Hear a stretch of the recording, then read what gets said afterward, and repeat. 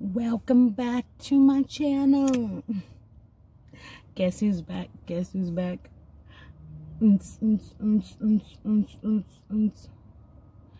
Alright. Today I got a story for you. It's a true story. It has crime in it. And murder. Okay, now, I just want to start off by saying that if you are weak in the knees, in your gut, or you don't like to hear anything about children or death or anything, leave now. Okay. So, today's story was about 10 years ago. Okay, I had this best friend, and she lived down the street about maybe like a 6-minute walk, and she lived next door to this family, a family of literally like 8 kids, maybe 6 the least, but it was a lot. So this family had been living there for quite a while because they were constantly driving the little minivan that had the husband, the dad, and like a whole row of a bunch of kids. Okay, anyway, and from what I heard, the lady was basically the only one. No, he was working too, but the lady also had a job. And who took care of the kids? I have no idea. And they were all little, sort of like a staircase, you know. It was like 5, 6, 7, 8, 9, 10, you know. None of them were over age. They were all kids. And whatever, right? It was just a big family that, you know, lived in that house or trailer. And one day I went to go see my friend, and I stole my dad's truck, his Bourbon, and I drove that way. But because I was so new at driving, there was this car, right? It was a car that was parked basically in the middle of the road. And so I couldn't go around it. I had, if you know what a Suburban is, you know those things are huge, okay? And me being new at my driving, I could not go around it. And the ditches were kind of like steep, you know? So I was not going to risk it and get caught taking dad's truck. Boy, please. So anyways, and I start honking so they can come and move their vehicle. Yes, I did. Yes, I did. And I could see, but the thing is, the reason why I honked was because I could see this man sort of leaning in a car, like an abandoned car, and it didn't have doors. So I could see him leaning, but in a very awkward position, kind of like he was tired. You know, he was leaning and his head was tilted back like that. And he was just like super leaning on it, right? And I was like, what the hell is this guy doing? So I was like, how about you move from there and move your car? Gosh darn it, right? So I continue honking until he finally leaves, or not leaves, gets away from his car and comes and moves that car. He's moving, and me and my friend in the car, and we're just like, yeah, you better move, and blah, blah, blah, blah, you know, whatever. Tell me why a little girl pops her head out from inside that car and leans over to look. And I was like, what the hell is that little girl doing there? And what was that man doing leaned up like that next to that little girl, right? Like, everything just didn't make sense. And he yelled something because he pointed out and was like, you know, and she hid back inside the car. And I freaked out, you know. I'm like, this better not be what's happening, you know, and, you know, like child abuse, basically, right? Or, so I'm over here like freaking out because who wants to see anything like that? You know what I mean? So then I'm like, what the hell? And we pull over to her house because she was like the neighbor, and it was like only just a couple of feet away from her house. So we go to a certain room in her house where we can see perfectly.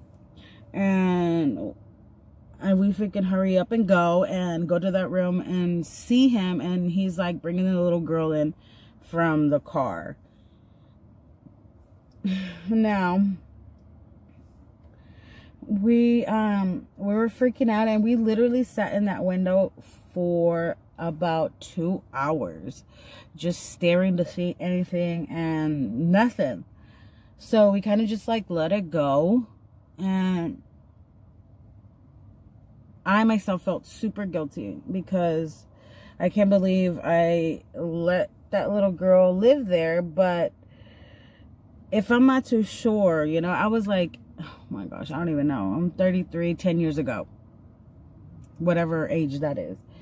So I'm guessing I was pretty dumb still, you know, and I just couldn't believe it. And I lived like that for about 5 years. Just like hating myself for letting that little girl stay there in that house if anything was going on. So literally, I was like, I talked to God, and well, he didn't answer, right? Well, he did answer. You know, God works in mysterious ways. So I had talked to God because it was really in my heart, hurting me, you know, to know that I didn't do anything about it. So, I asked God, and I said, if there's anything going on in that house, please get those kids out of there. In whatever way, those kids need to be out of there. Because what are the chances in getting caught? You know, those pedophiles are the worst people ever, okay? My backdrop doesn't let me see who's out there. So anyways, and you know, I really asked from the bottom of my heart because it was killing me inside, literally. Like, I could not stop thinking about it. And I even asked the neighbors across the street, you know, like, hey, have you noticed anything weird about their family? And they're like, no, they're a big happy family. Remember, like a family of like 30. So I was like, I don't know, dude. I think I saw something, and the neighbor was like, nah, that couldn't be it. He's not even like that. We talked to him and blah, blah, blah. He's friends with my dad, and he's not like that. And so I'm like, all right, you know, whatever. So then that's basically when around the time I asked God, you know, like, help me, you know, not feel like this. So, like I said, like about 5 years passed by, and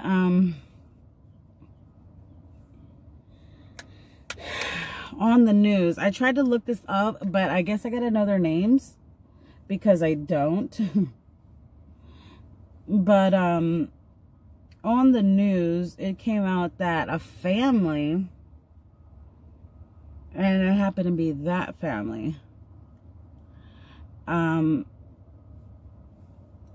the husband went crazy because apparently the wife was gonna leave him and like have a new family or something.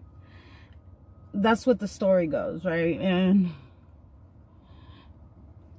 apparently she was dating her boss or something like that. I don't know. Basically, I think there was cheating going on.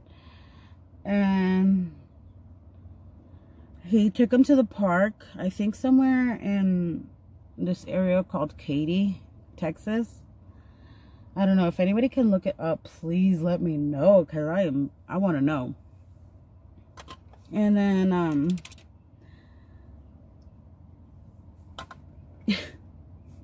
he had his family in the van, and I guess the wife and him were arguing or whatever, and he shot the wife in the van and left the kids in there with the dead mom. And I think they found him like a day later, a couple of days later, because something about the mom was hunched over. There's a woman hunched over, and there was kids in the car, and they weren't getting out or whatever.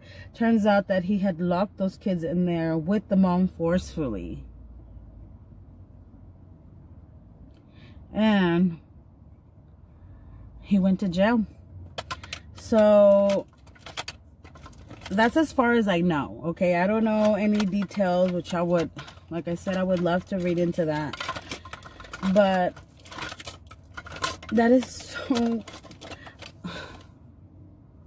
like, I felt like God heard me and listened to me, but I was like, oh my gosh, poor kids, they are traumatized, right? And I couldn't believe it, you know. And I was really glad that something happened, you know. Oh man, I'm so jiggly, because I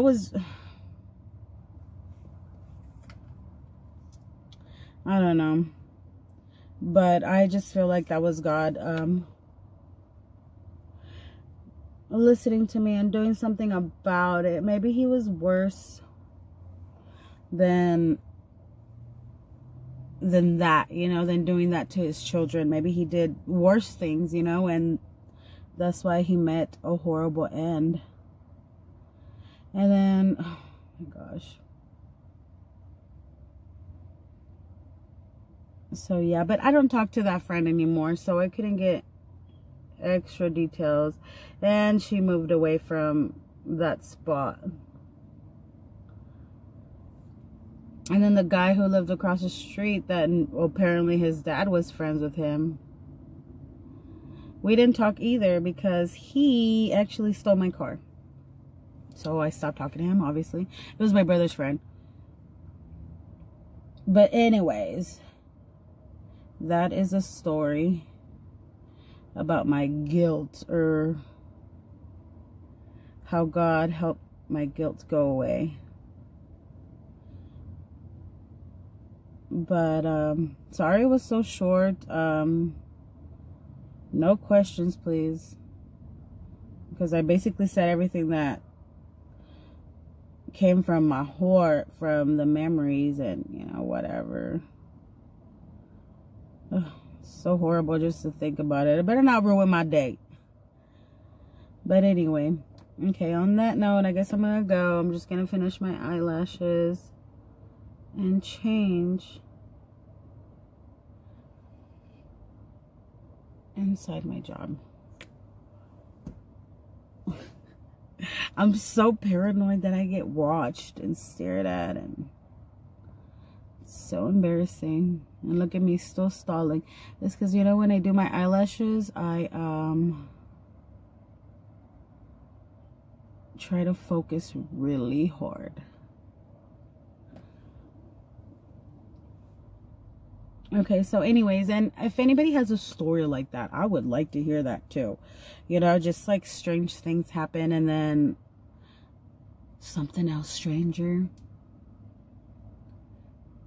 I don't know. But that, in fact, is a true story.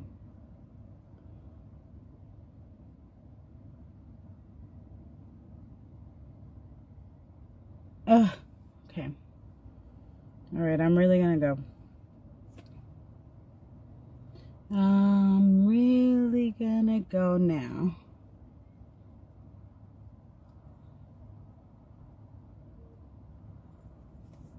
All right. Hasta la vista, babies.